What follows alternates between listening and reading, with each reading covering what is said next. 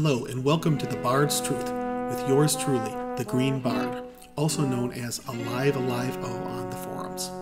Although I place no limits on what I'll cover in the future, this podcast and YouTube channel focuses on magic in A Song of Ice and Fire, the book series written by author George R.R. Martin, which is the basis for the popular Game of Thrones series on HBO. This is your fair warning that I may spoil any of those media. This is episode 0.1. Kingsblood, Magic, Elitism, and 10,000 Years of Sex in Westeros. So I was reading a tweet from Davos Fingers and Joe Magician today, and it sparked these thoughts. Now I'm sharing them with you on this podcast, YouTube, my blog, and Reddit. Also, credit where credit is due. Some of this is obviously based upon LML's Great Empire of the Dawn ideas, which I kind of take for granted is mostly true at this point. He has a related YouTube video out on the subject, and I highly recommend it. So, even as I subscribe to the idea that Kingsblood of the Scions of the Great Empire of the Dawn may be a requirement for magic in A Song of Ice and Fire, the man of the people in me tells me that this concept is very elitist. Which brings me to the other side of the thought. I think that this Kingsblood has been spread far and wide over the 10,000 years since the Long Night. So we may find in the next two books, A Dream of Spring and The Winds of Winter, hopefully upcoming soon, that a lot of the characters we know and love are capable of magic and the supernatural. As the magic ramps up, more and more people will begin to exhibit what Varamir calls the gift. Early in the story, only certain people show it, but that's mainly because their experiences as elites makes it far more likely for them to develop magical power in this world. One example is that Bran develops telepathy from his coma and his subsequent sensory deprivation in the Crypts of Winterfell, trauma in the north, and finally more sensory deprivation in the cave. Masked in the story is the elitism. He is fortunate to have the people devoted to him. Servants sworn to protect and defend him. Hodor, Meera, Jojen, and others before that. Without that supporting cast, he could not shine nearly so brightly. I'd say that some of his supporting cast may end up being magical too, even as others are sacrificed, as we know likely will happen with Hodor and with what people seem to think already has happened with Jojen. Meera was critical to the survival of all of them, and I hope she gets a moment to shine later, especially given ideas and theories about her parentage that may end up being true in the end. Another example is in A Game of Thrones, where the fortunate up to that time Sansa can watch tourneys, and Arya can practice looking with her eyes with Syrio and chasing cats to develop her gifts, while Gendry has to concentrate on his hammer, and Hot Pie has to concentrate on his pies. People like them just don't have the opportunities the elites have. Job one for them is simply to survive. While Gendry is implied to have Kingsblood, I do wonder if Hot Pie might end up being exceptional before the end too. Even if not, we already know that he's an exceptional baker, so that may be enough to make my point here. Gendry being a bastard actually proves my point in another way.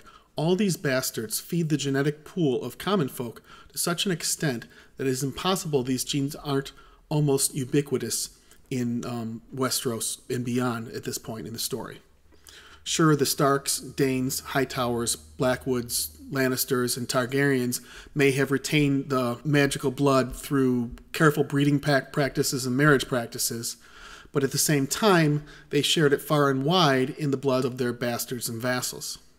You also see the elitism at the Wall, with Jon and the recruits and the senior officers in all their behaviors. However, as George R.R. Martin points out, through Jon's lessons from terrific characters like Donal Noye, Maester Aemon, Qhorin Halfhand, Ygritte, and Mance Rayder, the wildlings and all the common folk are men, and all the men of the Night's Watch are men and women. Not so different than any other man or woman.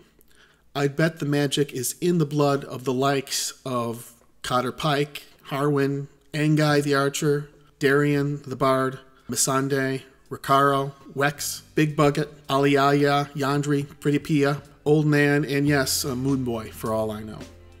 And that's the Bard's truth. I am also a big fan of Butterbumps, so maybe him too.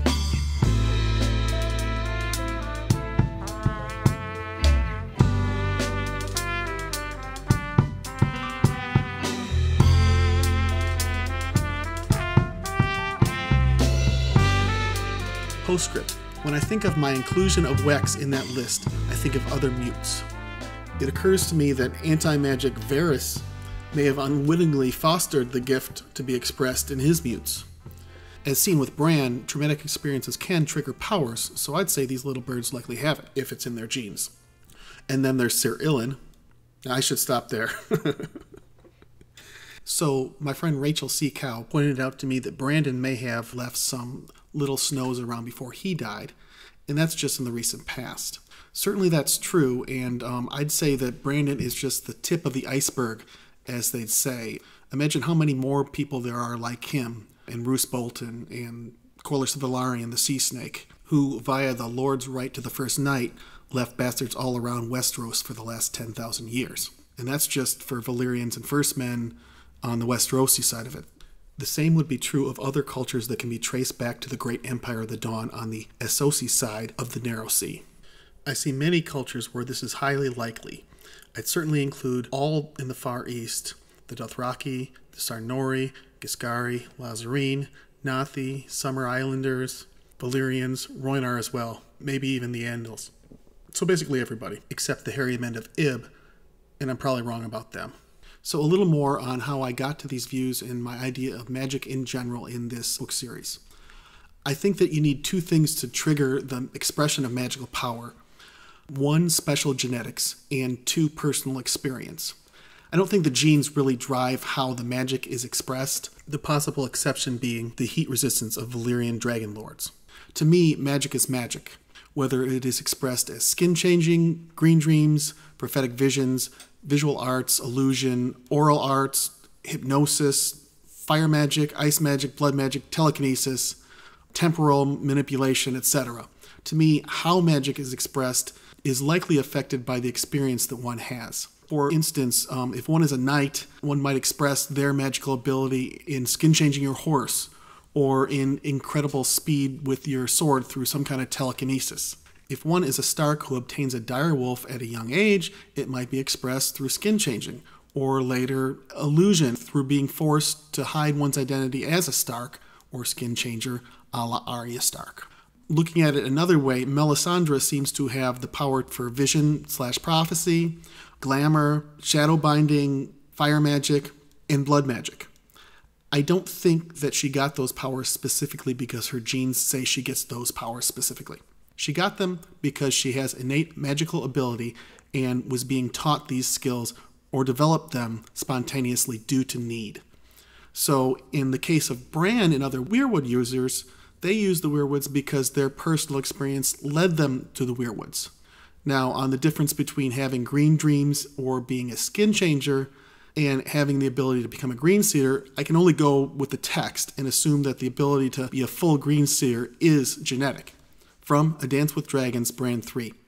Only one man in 1,000 is born a skin changer, Lord Brynden said one day after Bran had learned to fly. And only one skin changer in 1,000 can be a green seer. Genetics are a condition of your birth, so it is definitely genetic. To me, the likely extrapolation of the text is that there is a gene for skin changing and probably all other magical ability, as I explained previously. I'll use Preston Jacobs' theory here for one idea for how that might translate to human genetics. If you have it on one of your chromosomes, you can be a skin changer in this case, or a garden variety magical user in a broader sense. And if you have it on 2 chromosomes, then maybe you can be a green seer or an uber-talented magic user in the general case. By and large, my essay is talking about the garden variety skin changer and magic user, not the green seer or uber-powerful mage. As an aside, I think there are 5 or 6 people alive in our story now who we have enough information that I consider them possibly to be the uber variety of a mage or the green seer side of things. Bran and Bloodraven, obviously, possibly Arya, Dany, Euron, and Melisandre as well. There may be others, perhaps in Ashai, or maybe some wood witches like Maggie and the Ghost of Highheart, but those 6 are the ones we know a lot of detail about from the text. So, in closing of this discussion, sure, magical ability is probably hereditary in A Song of Ice and Fire, but 10,000 years after the first long night, a lot of common people have this ability, and I look for them to develop it soon. What do you all think? Let me know in the comments, and give a like and subscribe to my channel. I also have a Patreon page, and I'd love to have some more subscribers there as well. Thanks a lot. I hope you've enjoyed this episode of The Bard's Truth. Thanks as always to the wonderful artists who shared their work with you and me here.